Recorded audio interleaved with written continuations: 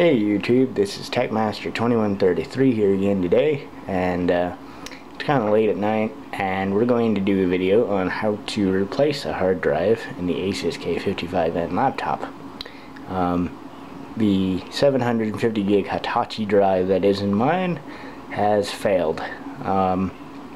It will still format, but it runs very slowly, and I can start to hear the inevitable click of death.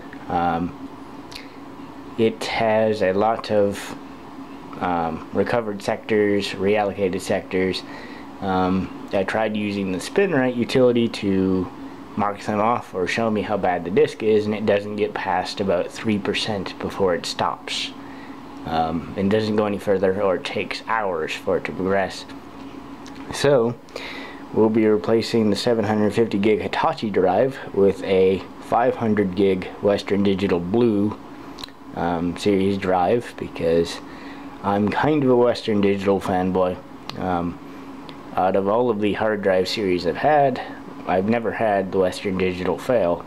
As a matter of fact, the Optiplex GX150 over there still has the original 40 gig Western Digital drive, and it hasn't failed, and that computer was built in 2000 or 2001.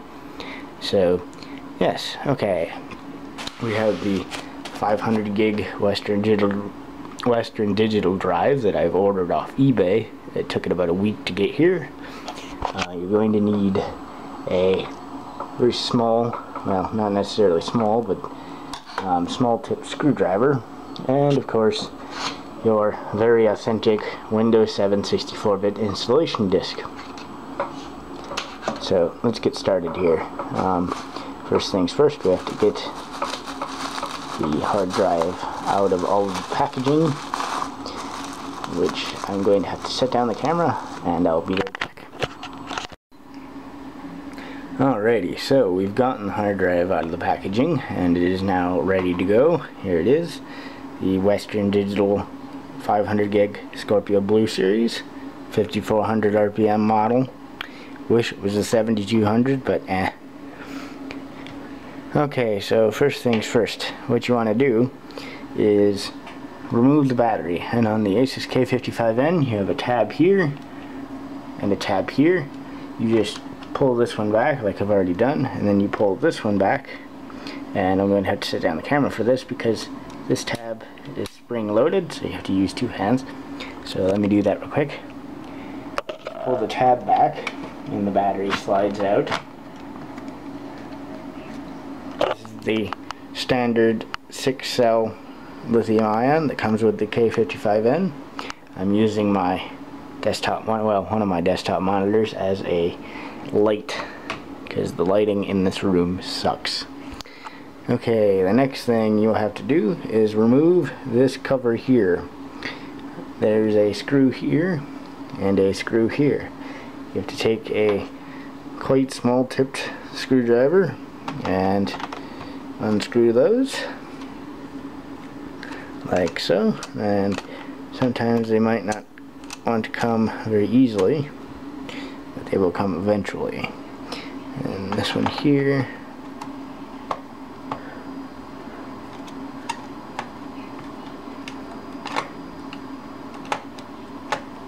alright, and if I can get the cover off without actually physically having to pull those screws all the way out, because usually I have to tip the laptop over to get them out.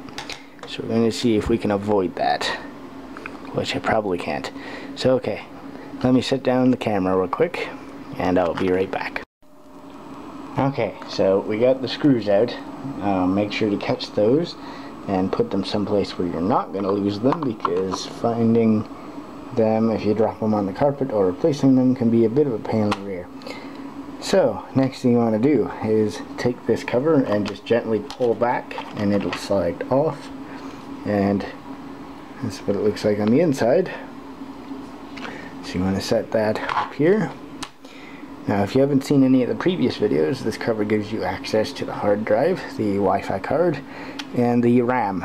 I wanted to put a 128 gig SSD in this laptop to speed it up a bit, because, well, it this hard drive, when it worked, was terribly slow when it came to loading large files.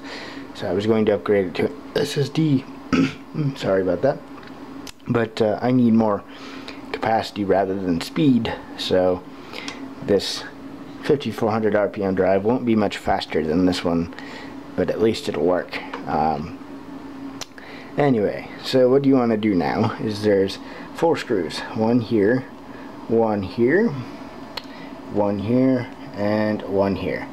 You want to remove those as carefully as possible. Make sure they don't fall into the laptop, because once again, finding them can be a bit of a pain in the arse. And set those off to the side.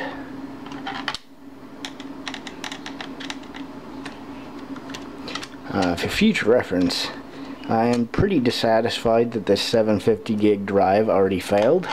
This laptop is just turning over a year old, just a little bit over a year old, maybe a month, and the drive has failed. And of course, the laptop is just out of its 1-year warranty period, so that was awesome.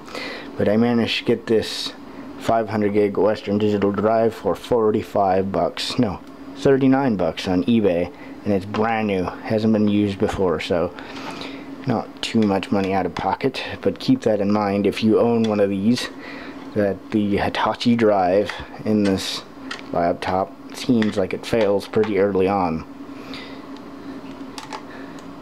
Okay, that's the 4th screw. Now you have a little tab here that pops up. All you do is you take it, you hold, and you slide outwards this way, and then you just pull up and the drive comes out like so. This is the Hitachi 750 gig, 3 gigs a second drive.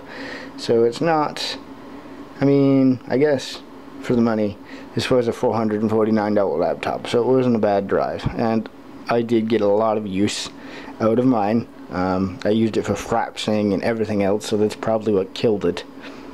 So anyway, let's get to removing the drive from the caddy, which I'm going to move this thing out of the way here, and I probably won't film that part just because this camera's pretty annoying when it comes to doing that. But on the caddy, there's 2 screws on both sides. You just remove those and the drive will come out of the caddy without issues. So let me do that and I'll be right back. Okay, so we have the Western Digital drive back in its caddy, and now all we have to do is reinstall it. So what you want to do is flip the drive upside down and set it like so, gently back into position, and then take this tab and you just want to line it up as best you can with one hand if you're using a camera. Come on. There we go. And push inwards and it will slide back into the SATA connector. And then all that is left to do is re-screw or replace the 4 screws that hold in the drive. So we will do that now. A little bit more difficult to do when you only have one hand though. So, oh shoot. Okay, I have to put down the camera now because I managed to, oh no I didn't, cool, it's still there. Now I did, damn it. 1 second guys. Alrighty guys, we got all the screws back in, and try not to do like I did and drop one on your shag carpet floor and then spend about 20 minutes looking for it, because that is not a fun time. So try to make sure you're working on your laptop over wood floors or on a big table where you have room to drop things. Makes life a lot easier. But now that we have the drive back in, all we have to do is take our cover that we removed earlier and slide that back on. Somebody's having a sneezing fit in the other room.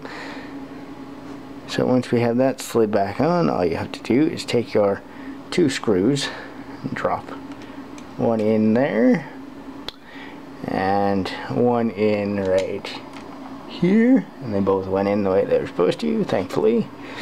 And then you just screw them down. Don't go He-Man, just get them snug, because it's plastic and brass and they are very easy to strip out. And this is going down a lot. There it goes. Now it's starting to tighten.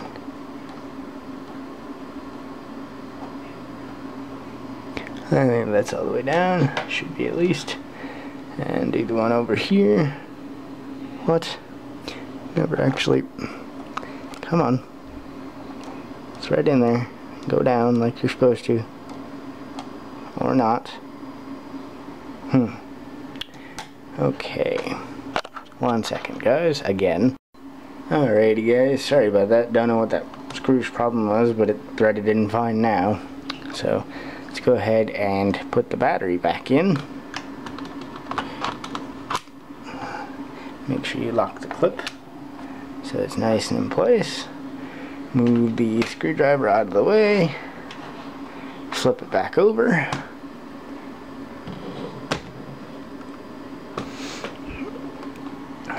Okay, go ahead and plug it in. Should see the charging light come on. Open up the lid here, and let's power it up. Don't hear any bad noises, so that's a good thing. And get into the BIOS.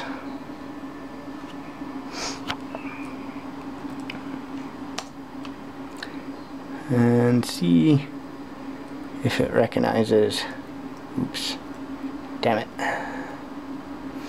the hard drive. And it does, recognizes the Western Digital 500. So cool, cool, cool. Now there's going to be nothing on this, so now what we need to do is insert our Windows 7 install disk and get started with that. So do that now. Yes, this is a burned copy Windows 7, but I do have a legitimate license key.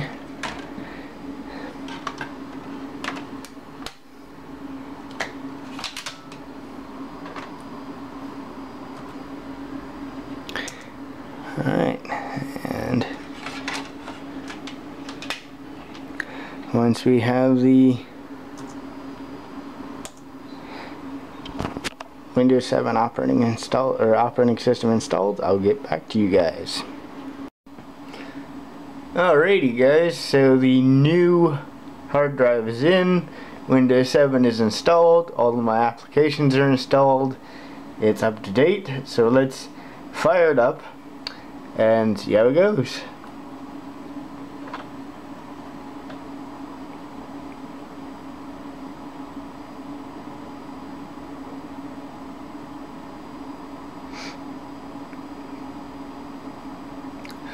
This is another 5400 RPM drive, so don't expect the speediest of startups, but it is a bit faster than that Hitachi drive was.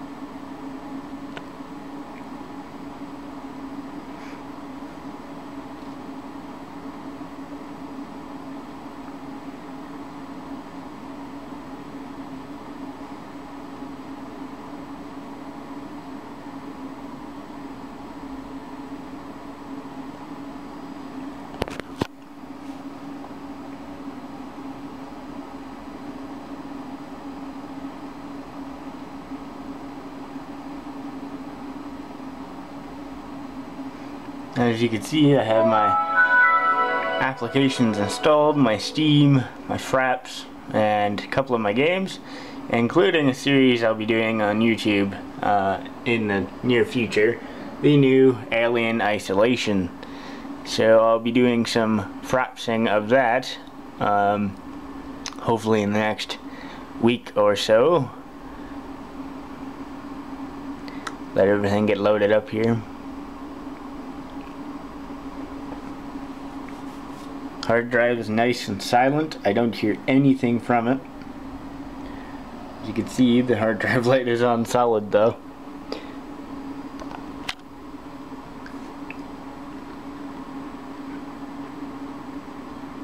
After this gets loaded up and that hard drive light stops being on constantly, then I'll show you the specs.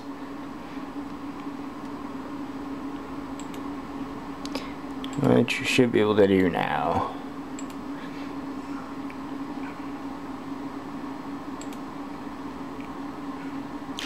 It's running Windows 7 Home Premium 64-bit. Has 8 gigs of RAM with the AMD A8 4500M APU, running at a base clock of 1.9 gigahertz and a turbo clock of 2.8 gigahertz. Most of the time it runs around 2.3 to stay within thermal limits though. It is a quad core, and we'll show you the Windows Experience Index, and it gets a 6.7 on the processor, 7.2 on the RAM, 6.7 on the graphics, 6.7 on the gaming graphics, and a 5.9 on the hard drive. And this was a $449 laptop, and honestly, I cannot complain. This thing has served me very well, and the failure of one hard drive after a little over a year of very heavy use, and also multiple reformats of operating systems, because I was always testing one or another. I mean, it did really well, and I'm hoping that this 500 gig drive stands the test of time and doesn't fail on me. It's Western Digital quality, so I don't think it will. But that's it for this video, and I hope you guys enjoyed it. Alright.